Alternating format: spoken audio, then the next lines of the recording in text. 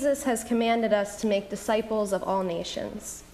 When we teach and learn, we are fulfilling the great commission that was given to us by our Lord. All of us are involved daily in this ministry of learning as we help each other come to know the love of Christ through our words and actions. Especially now, we recognize those with special callings to teach and learn the faith in our Sunday school classes. As I call the name of each teacher, I will ask them to come forward and stand here and face me. And I will also ask that all of the students in their classes, even if your teacher, or even if you don't know who your teacher is yet, isn't here, all my Sunday school students come forward as well and gather behind them.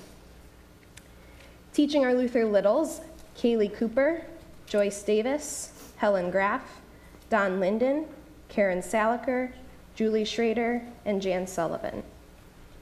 Luther Middles, Rebecca Nags, Evan Neidig, and myself. Luther League, Todd Costello, Becky Malloy, and Kristen Waite, and our adult Sunday school, Pastor Steve, who, if you haven't noticed, is on vacation and not here. And any students, I invite you now to come up too. Come on up. Go stand behind somebody, anybody. Make them feel loved, even if they're your mom.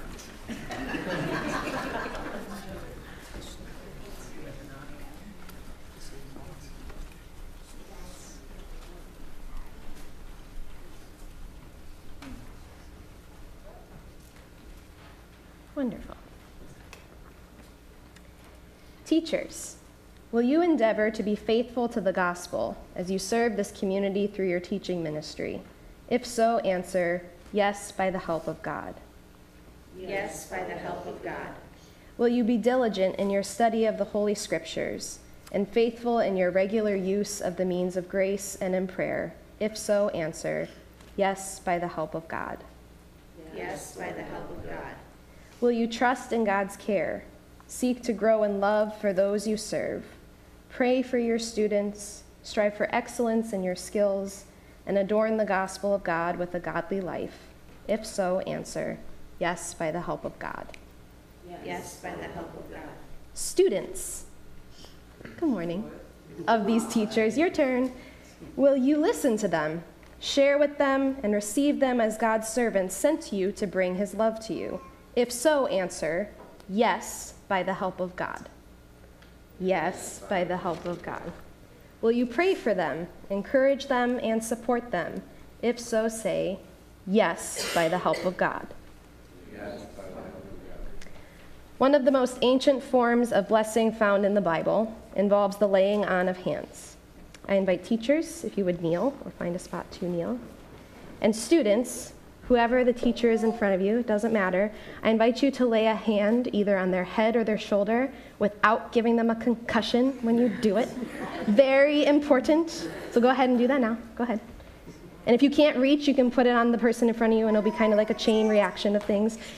Hence why I said don't give your mother a concussion, right? That was a very firm instruction. Okay. Let us pray. Gracious God, bless these teachers and their students as they share your loving message of grace and life in Jesus our Savior.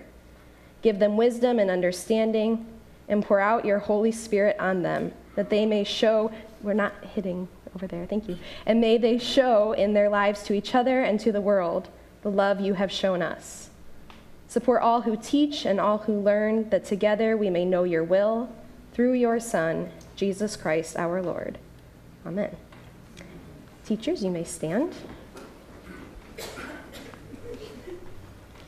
May this year of learning and teaching be open and full of the Holy Spirit, in the name of the Father, and of the Son, and of the Holy Spirit. Amen. You may return to your seats.